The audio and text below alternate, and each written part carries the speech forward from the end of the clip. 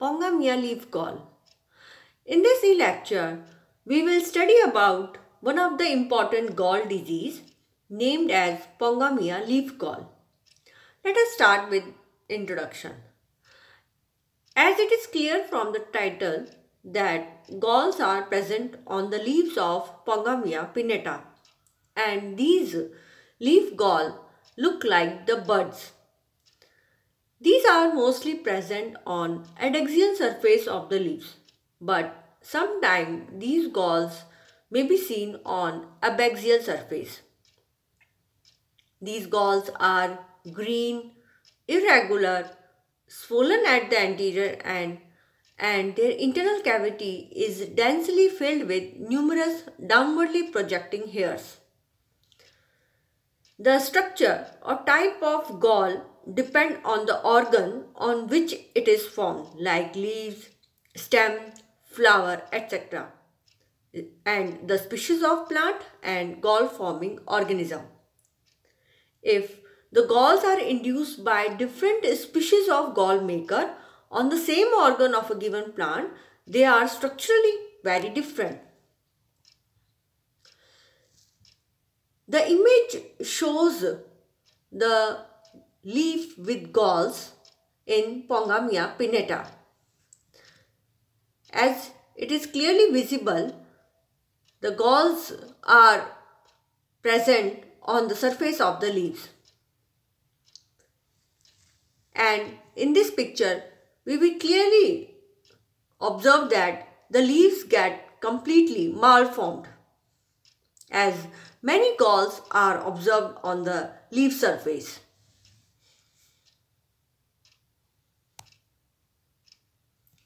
Causal organism. The pathogen responsible for the disease is Eriophysis cherini massey. It is a mite. But beside this mite, a midge species, Mycomia pongamia, are also responsible for this disease. Both the midge species Mycomia pongamia and a mite species Eriophysis cherini massey work together, and this result in gall formation in Pongamia pinnata, particularly during the rainy season. In absence of any of the two causal organisms, there is no gall formation. So we can say that galls are very specific. Morphology of leaf gall. The size of the leaf gall in Pongamia pinnata is approximately 7 to 15 mm in length and 1 to 2.5 mm in thickness. These leaf gall are regular, obovoid, or they may be obliquely opyriform, or they may be polyp-like hollow pedicellate galls on the upper surface of the leaflet. Obovoid means ovoid with narrow end at the base, or obliquely opyriform means inversely pear-shaped with a narrow end at the base, and pedicellate means with a pedicel. These galls are acystiferous as they harbor infection and disease, and they are also indehiscent as they do not open at maturity. These galls are epiphyllous and long. The galls are simple and free, glabrous, green and unilocular, as they have only one locule or chamber. They are pedicellate mostly on the leaflet of the host. Gall cavity is large with long many unicellular pointed heads. The gall tissue consists of simple and closely packed parenchyma cells. Anatomy of leaf gall. The leaf gall cavity open to outside by narrow passage through the pedicel. The palisade and spongy parenchyma of the leaflet become broad, horseshoe-shaped and undifferentiated parenchyma cells.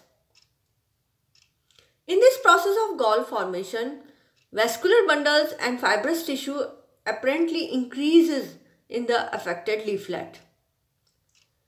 In leaf gall, the intercellular space is more and irregular.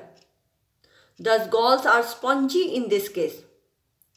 In this rich and spacious intercellular space, the mites breed and they survive several years and complete many generations in 1 year. These might cause a lot of damage to leaves, and since leaves are the main source of food for entire tree, gall formation definitely reduces the physiological activity of the plant. The image shows various stages of gall mite seen inside the galled leaves. These are the various stages of mites and as seen inside the galled leaves.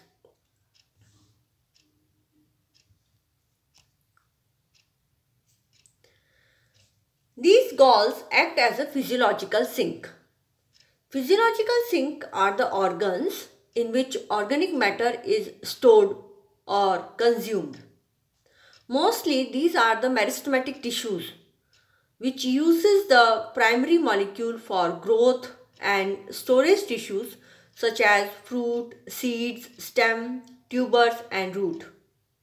Source, particularly leaf in this case, leaves act as a source of primary organic molecule, and from the leaf the food translocate and metabolite to sink where it is stored for future use or growth.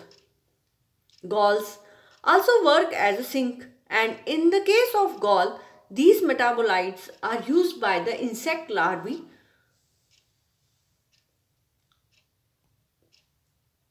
Effect of leaf gall formation.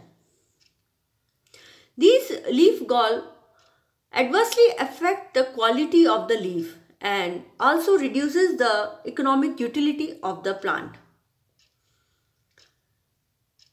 Due to the formation of leaf gall, there is a reduction in the leaf area, and this will drastically affect the photosynthetic area of the plant, thereby leading to biomass loss.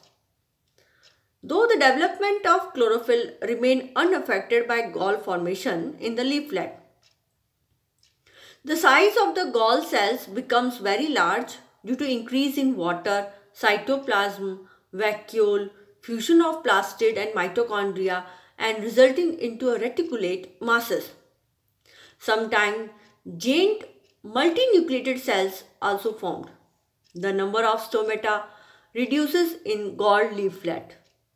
There is also reduction in total nitrogen content in the gall tissue. Vitamin B12, niacin and reducing sugar also become low, while vitamin B6 remains unchanged. Chromosomal abnormality are also observed in the galled cells. Economic importance of leaf gall. The plant galls inhabit various stages of insects, and these insects attract the pollinators and other predators. Thus, these plant galls help in maintaining the food chain. These plant galls also represent an example of parasitism, as in these galls, insect lives and they take nourishment from the host plant. All the stages of insects can be seen inside the leaf gall. Gall management. How can we control the development of these leaf gall? Manual removal of foliage and destruction by burning them may be one of the methods to control the leaf gall. Beside this manual method, spraying insecticides like monocrotophos dimethoate at a concentration of 0.1% together with acroside like dicofol at a concentration of 0.1% as a prophylactic treatment before the problem occur. Biocontrol agents are also helpful in the control of this disease. Pest-resistant variety can be planted to get rid of gall problem. For further readings, I would like to suggest these links and research paper. Please go through them and take benefit of them. Thank you for watching.